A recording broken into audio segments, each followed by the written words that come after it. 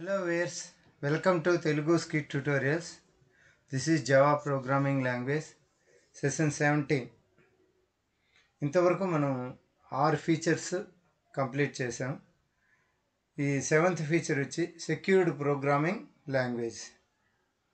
Secured programming language. How you can say Java is secured programming language? జావాని secured programming language అని ఏ విధంగా చెప్తాం? If any programming language is very good at 3 levels of security, then that programming language is called secured programming language. A programming language అయినా 3 లెవెల్స్లో security కలిగి ఉంటే అటువంటి programming లాంగ్వేజ్ని ఏమంటారంటే secured programming language. If any programming language is very good అంటే ఈ 3 levels of సెక్యూరిటీలో కూడా అది చాలా మంచిదై ఉండాలి ఆ ప్రోగ్రామింగ్ లాంగ్వేజ్. అటువంటి ప్రోగ్రామింగ్ లాంగ్వేజ్ని ఏమంటారంటే సెక్యూర్డ్ ప్రోగ్రామింగ్ లాంగ్వేజ్ అంటారు. వెంటనే when we are going to say one programming language is secured programming language, ఎప్పుడు మనము ఒక programming లాంగ్వేజ్ని secured programming language అనగలమంటే if any programming language is very good at 3 levels of security, then that programming language is called as secured programming language. What are 3 levels of security? 3 లెవెల్లో అది security కలిగి ఉండాలా అని చెప్పారు కదా, ఆ 3 లెవెల్లో ఏంటి? What are 3 levels of security? 3 levels of security. The very first one is implicit security. The very first one is implicit security. Second one is web security. Second one is web security. Third one is network security. Third one is network security. First one is implicit security. Third one is web security. Second one is web security. Third one is network security. If any programming language is providing 3 types of securities, then that programming language is secured programming language. If any programming language is providing 3 types of security, that is security programming language. First point is implicit security. Second point is web security. Third one is network security. Automatically that programming language is called secured programming language. ఇది అంటే ఏ secured programming language అయినా 3 లెవెల్స్లో security కలిగి ఉంటుంది. ఒకటి వచ్చి implicit security, second వచ్చేసి web security, third వచ్చేసి network security. Java is very good at 3 levels of security. Java విషయానికి వస్తే జావా ఈ 3 levels ఆఫ్ సెక్యూరిటీస్లో చాలా పదునైంది. Java is very good at 3 levels of security. ఆ 3 levels అనేటివి ఏంటో మనకు తెలుసు. ఒకటి వచ్చి ఇంప్లిసిట్ సెక్యూరిటీ, రెండు వచ్చి వెబ్ సెక్యూరిటీ, మూడు వచ్చేసి network security. So Java is very good at 3 levels of security. Those are these 3 levels: implicit security, web security, network security. కానీ నా ప్రశ్న అది కాదు. Now my question is, how Java is very good at implicit security? ఇప్పుడు Java అనేది implicit సెక్యూరిటీలో ఎలా చాలా పదును కలిగి ఉంటుంది అంటే చాలా బాగుంటుంది, బెస్ట్గా ఉంటుందంటే, to provide security in JVM, there is separate component inside JVM. To provide security in JVM, there is separate component inside JVM. The specialized component is called as security manager. Java has provided an implicit component inside JVM in the form of security manager to provide implicit security. జావాలో JVM అనే software ఉంది. ఆ సాఫ్ట్వేర్లో security manager అనేది ఏం చేస్తుందంటే implicit security అనేది కలుగజేస్తుంది. Okay, so this security manager will take care the implicit security in Java. It will check whether the bytecode is properly formatted. bytecode అనేది ప్రాపర్గా ఫార్మాట్ అయిందా లేదా అనేసి చెక్ చేస్తుంది. ఎనీ మిస్ఫార్మేషన్ ఇన్ బైట్కోడ్లో ఏదైనా మిస్ఫార్మేషన్ ఉందా, any harmful existed in బైట్కోడ్కు harm చేసేది ఏదైనా ఉందా, ఇది ఈ మూడు. అంటే first one, it will check whether the బైట్కోడ్ is properly formatted, any మిస్ఫార్మేషన్ in బైట్కోడ్, second point. Third point, any harmful existed in బైట్కోడ్. All these things are checked by security manager. Security manager యొక్క ప్రధాన ప్రమేయం ఏంటంటే అది బైట్కోడ్ అనేది ప్రాపర్గా ఫార్మాట్ అయిందా లేదా, బైట్కోడ్లో ఏదైనా మిస్ఫార్మేషన్ ఉందా, బైట్కోడ్లో ఏదైనా హానికరంగా ఉందా, ఈ మూడు విషయాలని చెక్ చేయడమే సెక్యూరిటీ మేనేజర్ యొక్క ప్రధాన కార్యం. So Java is very good in implicit security. దీన్ని బట్టి జావా అనేది ఇంప్లిసిట్ సెక్యూరిటీలో బాగా ఉంటుంది అని తెలిసింది.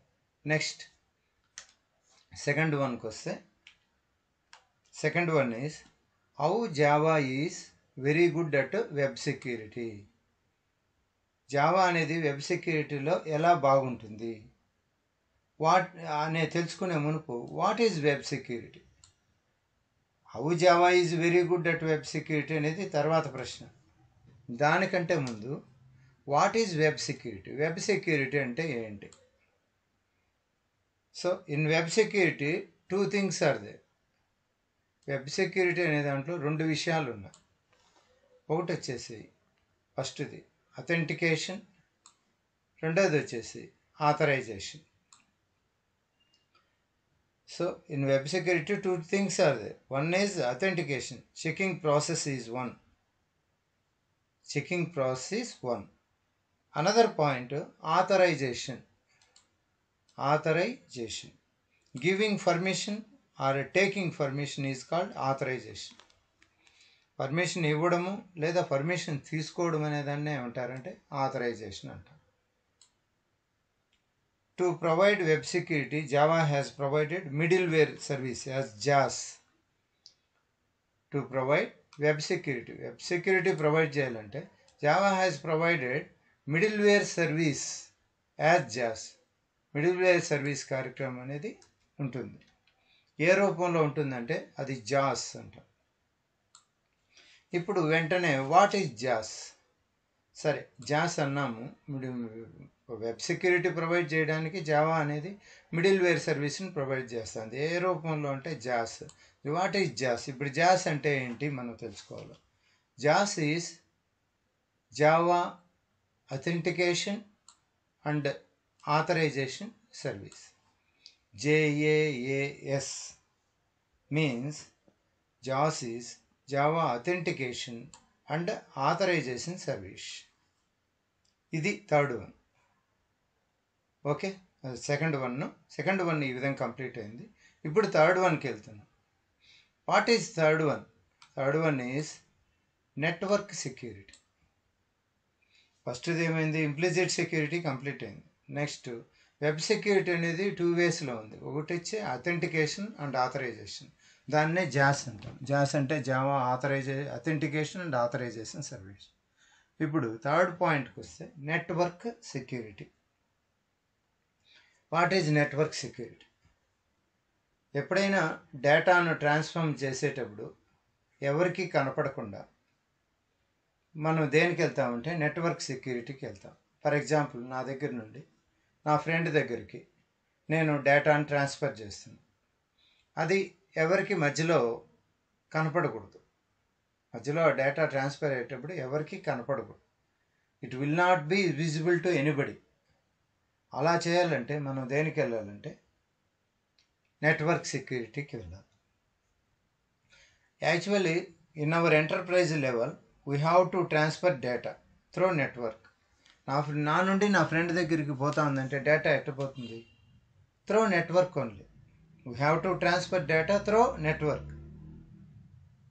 ఏది ఒక ఎంటర్ప్రైజ్ లెవెల్లో చేసేటప్పుడు I want to transfer 1000 rupees to my friend account from ICICI to HDFC bank, like that. నేను నా ఫ్రెండ్కి 1000 రూపాయలు పంపించాను. ఎట్లా? నెట్వర్క్ ద్వారా. ఏ బ్యాంక్ నుండి ఏ బ్యాంక్ అంటే ఐసిఐసిఐ బ్యాంక్ నుండి హెచ్డిఎఫ్సి బ్యాంకుకు నేను ఈ అమౌంట్ని ట్రాన్స్ఫర్ చేయాలి. In the network ICICI submit details to ₹1000 my friend account which is in HDFC server. నెట్వర్క్లో ఐసిఐసిఐలో సబ్మిట్ చేస్తాను. నేను 1000 రూపీస్ నా ఫ్రెండ్కి పంపిస్తున్నట్లుగా. మా ఫ్రెండ్ అకౌంట్ ఎక్కడుందంటే హెచ్డిఎఫ్సి బ్యాంక్లో ఉంది. ఆ సర్వర్కి సబ్మిట్ అయ్యేటట్టుగా నేను పంపిస్తాను. అప్పుడు data will be transferred with protection. While transferring data it will not be visible to anybody. నేను డేటా 1000 రూపీస్ అనే డేటాను ట్రాన్స్ఫర్ చేస్తున్నాను. దేంతో? రక్షణతో, ప్రొటెక్షన్తో. అప్పుడు ఆ 1000 రూపీస్ అనేది it will not be visible to anybody, ఎవరికి కనపడకుండా వెళ్ళాలి. Because of this reason we have to go for network security. దీనికోసమే మనం దేనికి వెళ్తామంటే ఇంప్లిసిట్ సెక్యూరిటీ కాదు, వెబ్ సెక్యూరిటీ కాదు. ఏ సెక్యూరిటీకి వెళ్తామంటే నెట్వర్క్ సెక్యూరిటీ, మూడవదైన నెట్వర్క్ సెక్యూరిటీ ద్వారా పంపిస్తాం. We have to go for encryption and decryption mechanism. Some of the famous are బ్లూఫిష్, RSI algorithm etcetera అనమాట. Network security also Java is very good. ఎప్పుడైతే కోడ్ని encryption చేస్తానో ఎవరు చూడరు, మళ్ళీ నేను ఇచ్చిన పాస్వర్డ్ ద్వారా దాన్ని డిక్రిప్ట్ చేసుకొని అది చూసుకుంటారు నా ఫ్రెండ్. నేను ఇక్కడ ఎన్క్రిప్ట్ చేస్తాను, కోడ్ కనపడదు. అక్కడ పోయిన తర్వాత డిక్రిప్ట్ చేస్తే నేను ఇచ్చిన కోడ్ ఇచ్చేసి అది కనపడుతుంది. ఈ విధంగా మనకు దీన్ని ఉపయోగించేదానికి బ్లూఫిష్ ఉంది, RSI algorithm, ఇటువంటి నెట్వర్క్ సెక్యూరిటీ ఉంది. Network security also Java is very good. Java has provided free-defined implementation for almost all the network security algorithms. Java has provided free-defined implementation for almost all the network security algorithms. Java అనేది అన్ని network security అల్గరిథమ్స్కి free defined ఇంప్లిమెంటేషన్గా ఒకదాన్ని provide చేస్తాను. దీనికోసం by understanding all these points Java is very good at secure programming language. పైన చెప్పిన implicit security కావచ్చు, next implicit security కావచ్చు, second one వచ్చి వెబ్ సెక్యూరిటీ కావచ్చు, లేదా థర్డ్ వన్ నెట్వర్క్ సెక్యూరిటీ ద్వారా మనకు అర్థమవుతుంది ఏంటంటే జావా అనేది వెరీ సెక్యూర్డ్ ప్రోగ్రామింగ్ లాంగ్వేజ్ అని చెప్పి తెలుస్తాను. ఈ ఫస్ట్ తెచ్చి ఇంప్లిసిట్ సెక్యూరిటీ, ఆ ఇంప్లిసిట్ సెక్యూరిటీ.